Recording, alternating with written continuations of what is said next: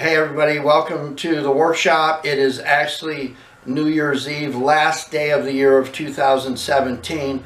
Hey, I got my palm tree light and my arrow going on, so the festivities are right here, believe me. I'm going to call this last episode of 2017 Tune-Up. About a year and a half ago, I made one of my typical triple Maduro 60 by 6 box cigar box guitars. It had 2 pickups on it, the typical thing that I make. Anyway, it went out to a guitarist of a band called Mr. Airplane Man. I hope you know about these people. They're a 2-person group out of Boston, and Margaret Garrett, who plays guitar in this group, Mr. Airplane Man. This is a great album. She got the cigar box guitar. Anyway, it was in an airplane theme, imagine that. So it had a couple of their gig posters on it. These were the graphics, so we had these gig posters here, and then the headstock was another one of their graphics. So it went out on the road with her. It went out east to Boston. It came back to LA, and I had the opportunity to meet up with Margaret for a few minutes and look at a couple of things on the guitar that needed some attention about a year and a half after being bounced around out on the road. And she does busking, she does live shows, she does recording with the guitar. And so let's talk a little bit about a couple of things I had to do with that guitar. Now, at the end of this clip, I'm going to show you Margaret actually playing the guitar, and then we'll also make sure you got links to their music. And rumor on the street is she's actually recording some songs right now with that cigar box guitar I made her. Anyway, let's get to the workbench and see what I did.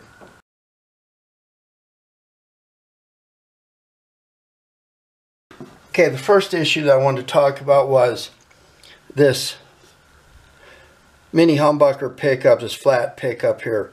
We call it a coil, we call it a humbucker, whatever. It is some magnets with wire wrapped around them that reads variance in the strings. Now, these things are set up where there's screws that adjust how close this is to the string, so you can take it up or down by adjusting these here. Now, if those come loose, that's a problem. If you're not watching it, you may have this side dipping low, or you may have one of these come off and it starts dropping way down in there. And with every change in this, the artist may notice that there's a change in the tone of music. So if they're doing a show and they're playing the same song set, the set list over and over, they're going to notice that there's a change in it. Again, anything that causes your instrument not to be trustworthy and dependable is going to put it on the wall with the rest of them. So let's take a look at this and how it works, and a simple little fix that you can make so this isn't an issue for you. Okay, this here looks like this out of the box. Of course, it's a little bit different of a configuration, but you've basically got a chrome piece or a framework that bolts to your box that holds everything together, and then you've got this screw here and this screw here, which is this one and this one here, a bolt, excuse me, that allows you to adjust this. Now on the inside you'll see that this uses surgical tubing. Some of them use springs, but this bolt goes down into the base of the pickup. Yeah, that's a Delta Groove Guitars pickup. I love these things. They work great and they look nice. So again, how these things work is I adjust this, I tighten it, it compresses that surgical tubing, it makes this closer to the strings. Likewise, if I slack this off, this gets further away from the strings. So people want to be able to adjust those. But if this ever comes out of here or starts to get sloppy and works itself loose with age, there's a problem. So you take one of these nuts with the nylon insert and you put it on like so, and you got to back up here, and then of course you just tighten it up just enough that it allows this to still be adjusted like so, but it stops this from coming out in the future. A couple cents for one of these.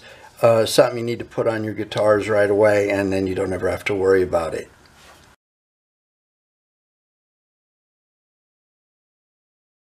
Another issue was that this piece here, this ball canning lid, now we know that from another video that this is actually part of grounding the strings. There's tension pins that go through the tail piece right here. The string keepers are there. There's copper tape under here. There's copper tape under here. But I've said in those videos, it's really important in that video, it's really important that you file these corners so they don't hook on anybody.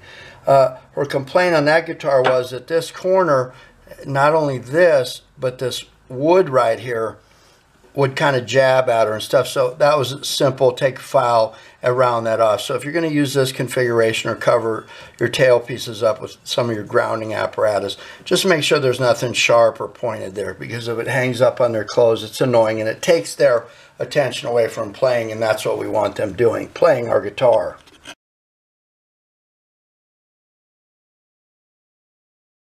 The next issue we had was that the cigar box guitars are really, what are they, like 10 inches long? So the bodies are short, and given the weight of the neck, especially a full-scale neck, these things, the teeter-totter doesn't balance right, for lack of a better way of putting it. So the knobs we have here for the straps make it kind of awkward. So what I've done is I've made a habit of using this part of the neck as the answer.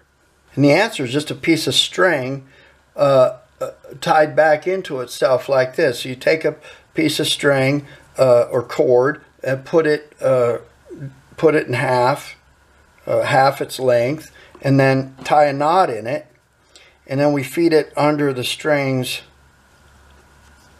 like so. I'm doing this one-handed because I've got to hold the guitar. Anyway, I'm taking this where this loop comes in from underneath. Notice that. It comes in from underneath.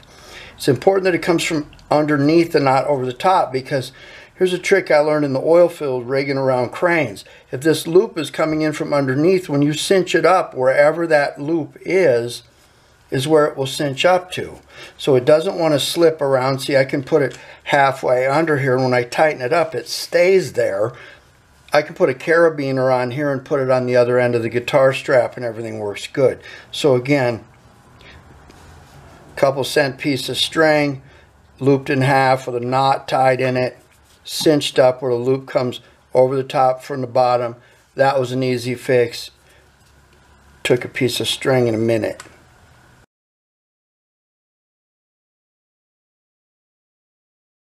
The last issue I want to talk about that I had with the guitar was one of the tuners had gone bad or wasn't tightening up things right. And I noticed as soon as I looked at it that these bolts here, a couple of them were a little loose. And then the answer to the perplexing question that some of us argue about on these sites is, they say these gears are supposed to go down. And nobody ever seems to say, well, why they're supposed to go down.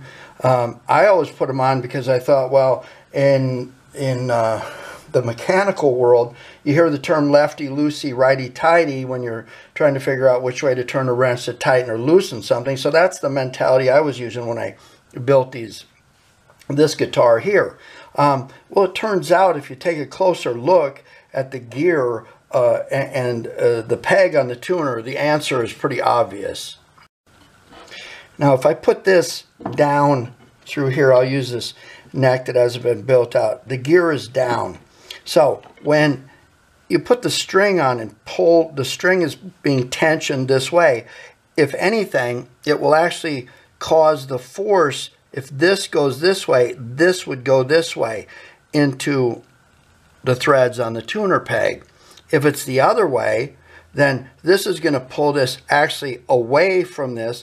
This will start to loosen up and get slop in it. And next thing you know, you got a tuner that won't turn or won't work. And again, dependability is key.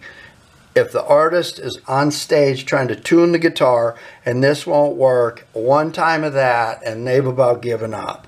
Kind of want to show you up close here. The camera stays clear and doesn't blur out. If you look at this, you can see that that part is bent up, meaning the tuner has been pulled and released itself away from this wheel here by being pulled this way, and you can see that that was the problem. So that's it. Open gear, closed gear, either way, gear down. So when the string is being pulled back towards the bridge, it's pulling against the gear. You won't have so many problems. And then always make sure that these and these are tight. Hey, can you hear my neighbor's tractor in the background there? Yeah, that adds to the rural flavor of my videos. Don't you love it? Anyway, I want to leave you with this. These tuners, we all know them, we love them.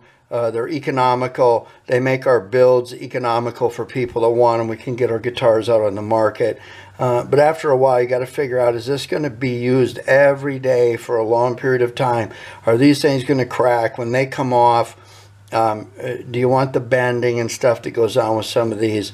Or is it time, especially on your stuff that's going to be more durable, need to be more durable, that's going to be used more frequently, to go to a different type tuner, one that doesn't have plastic pieces and is encased and stuff like that? So something to think about. Guys, don't be afraid to ask what your guitars are worth. All right, those were some fairly simple things to fix. But of course, if they're not fixed, they turn into big problems. And I'm always telling you, dependability in the guitars you build are critical to an artist wanting to use them consistently and trusting them enough to do so. So don't be afraid to check in with the people who have your guitars and find out, is there something that you could have done differently? You know, this is a learning process. Anyway, let's have a look at Margaret playing that guitar. This is a special treat for me. It's always a treat to have someone play your guitar. And then look at the bottom below down in the comments, and I'll give you a link to how to access their music. Of course, if there's an EP coming out of slide guitar music on my cigar box, I'm going to let you know that on my channel as well. As always, I appreciate your likes, your comments, and your subscriptions to my channel. Remember, if you click subscribe, you'll get a notification on your phone as soon as my videos come out. So let's go ahead and have a look at Margaret playing my cigar box guitar.